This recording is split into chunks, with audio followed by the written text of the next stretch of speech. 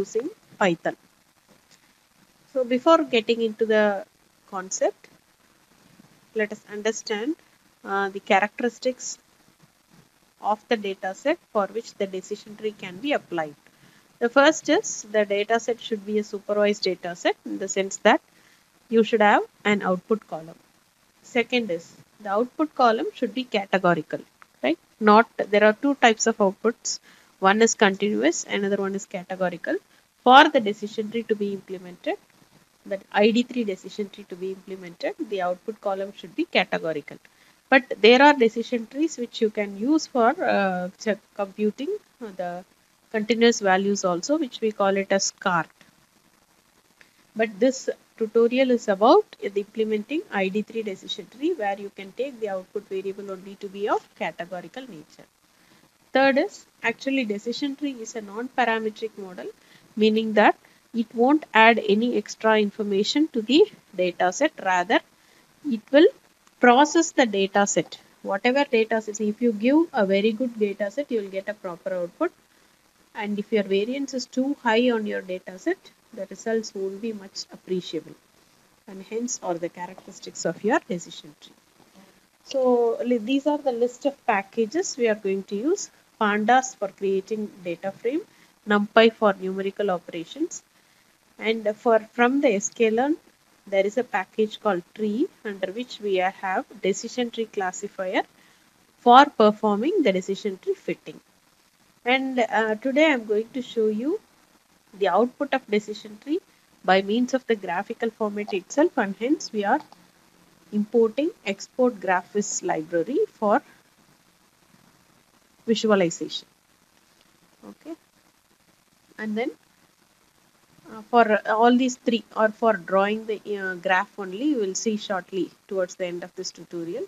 And py.plus is a package through which you can draw the graph. Okay, so today we are going to use one dataset called iris dataset. Okay, this is a very famous dataset. You can find the usage of this dataset and the tutorial in lot many places. This iris dataset is available in UCI repository. I am going to use the URL itself for downloading or creating a data frame.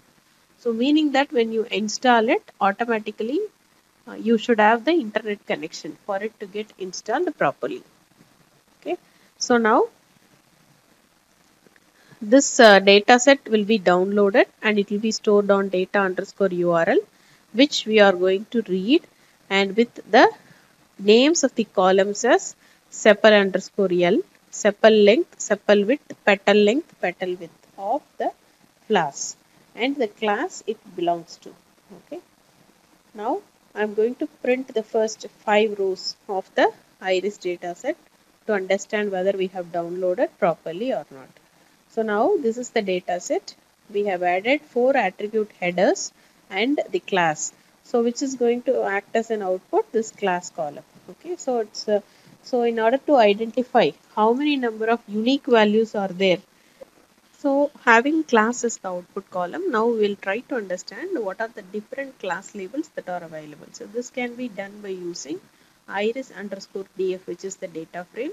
Which attribute we are going to use? It is the class column. The unique values are what we are going to print. Okay. So what are the values? Iris setosa, iris versicolor, and iris virginica. Okay. So all the data types are supposed to be objects. Here strings are considered as objects and hence it is. For us to process the results for a machine, so we are in need of a numerical value rather than your string value, and hence now we are going to apply a process called one-hot encoding.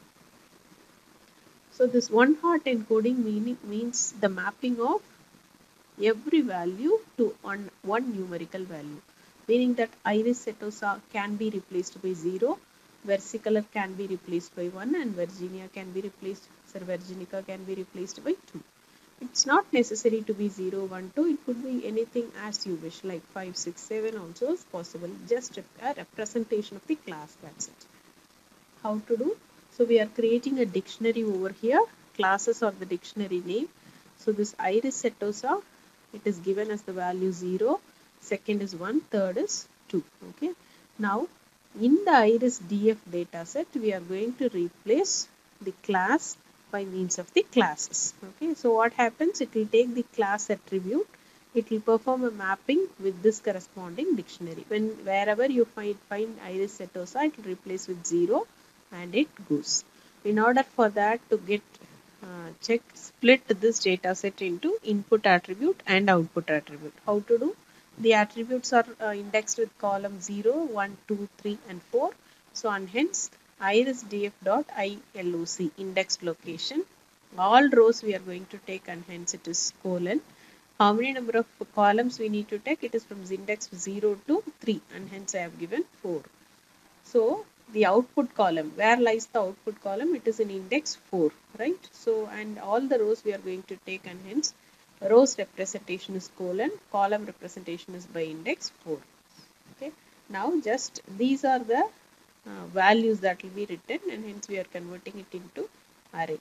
So just if you print, you can see how it gets printed. Okay. So these are the values of x. If I replace that by y, you can see, yeah. Okay, and we may want to print the shape iris underscore df dot shape of shape only, sorry. Yeah, it has 150 rows and 5 columns. That is the length.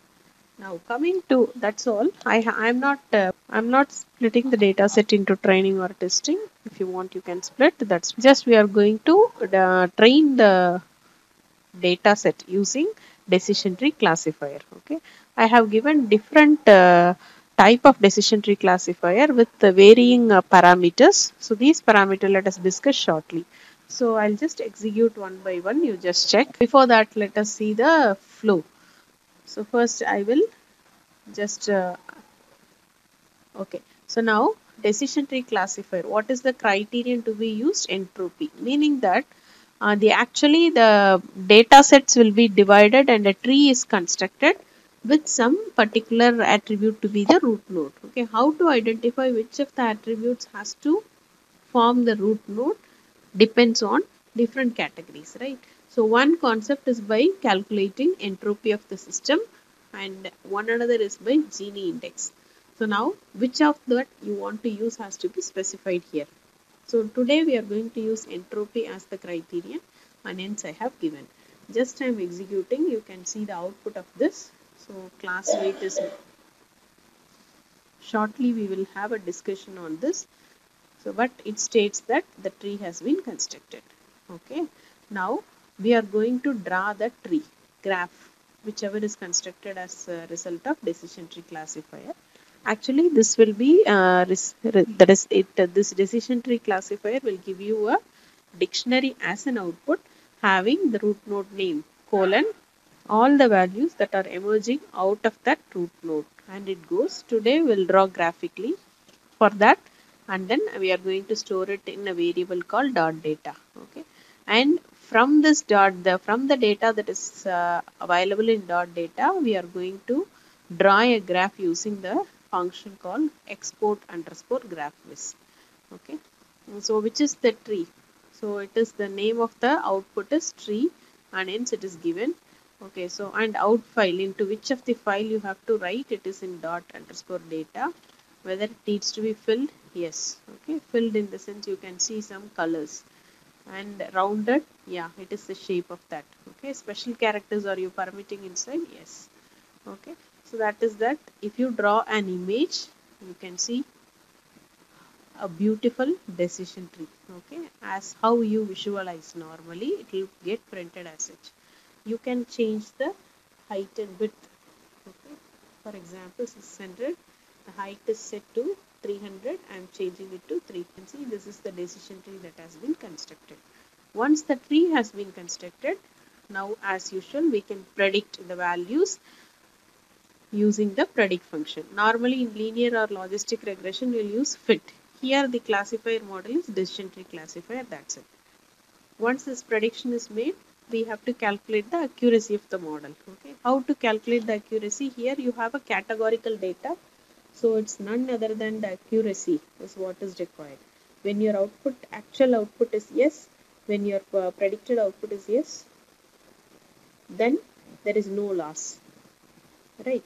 When your actual output is um, when your actual output is no and your predicted output is yes, we say there is error in the data. Okay, so that is calculated using the accuracy score. Now when we execute, we can see how much is the accuracy. It is 1.0, meaning that the entire 150 samples have been predicted correctly. Okay, we don't have any problem. Now we'll have a detailed look at the output of this decision tree. You can see a lot of parameters. I'll just explain one by one. Class weight. Class weight represents to how much weightage are you trying to give for an attribute, right? That is defined by class weight. And here, if you haven't given, all the four parameters will be taken given equal weight. Sometimes if you want to feel like the sepals has to be given more weightage rather than the petals, you can give it in class weight.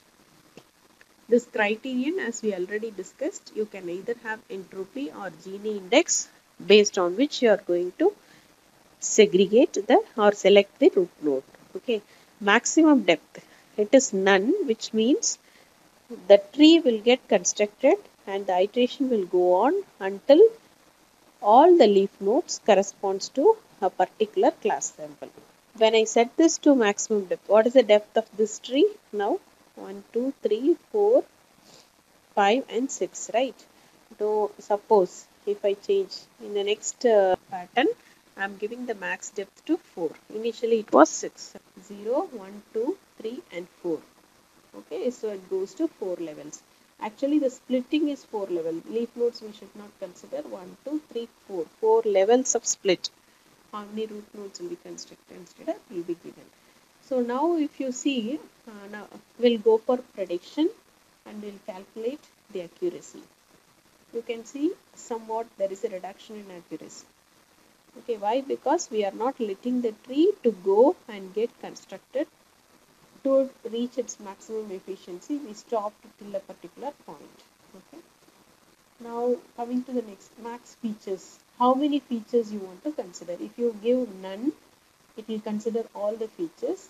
If you give any particular range, it will consider only that many number of features.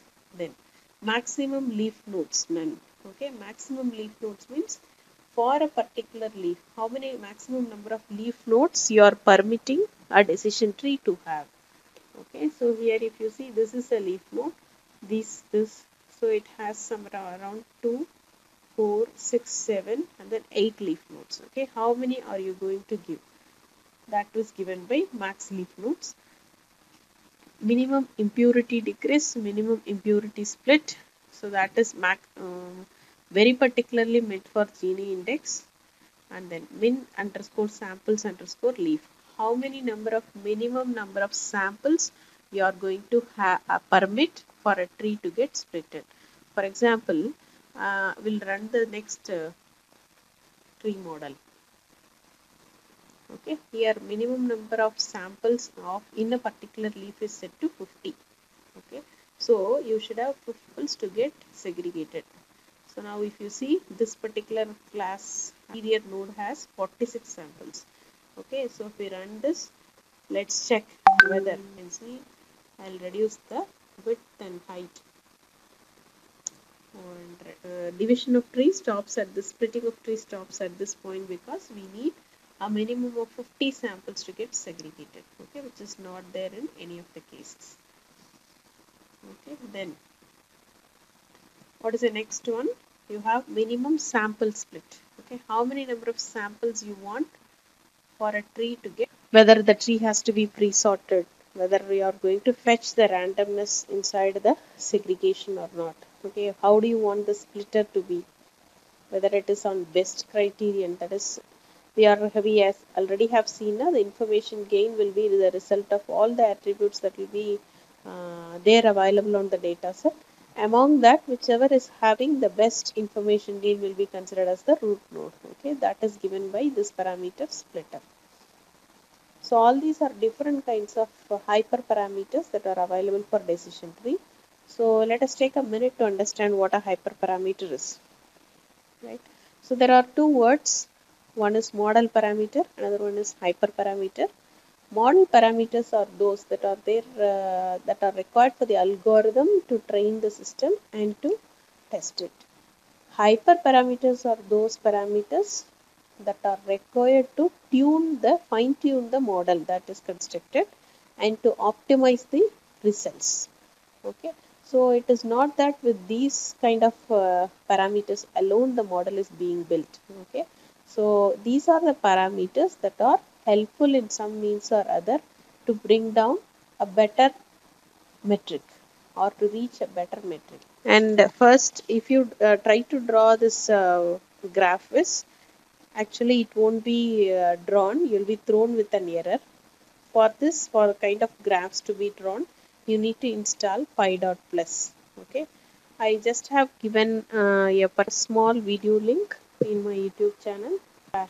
Suganya, you can just watch it if you want help on installing that particular package. Okay, so in Anaconda, if you want to install, you have to use conda install.